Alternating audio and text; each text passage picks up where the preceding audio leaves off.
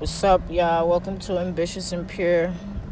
Today we're gonna talk about this biscuit head, man. You see, you got these people who are in office who have been doing some very predatory things to women and men in general.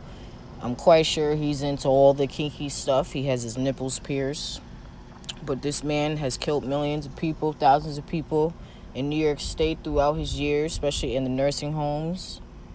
And he threw a very good distraction out there for y'all, the legalization of marijuana. So I just coming on here to let y'all know, please don't forget about his sex scandal, okay? This shit is real.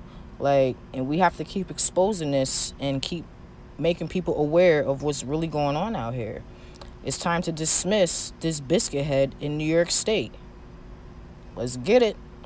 Shout out to everybody holding the line. I love you. Take care.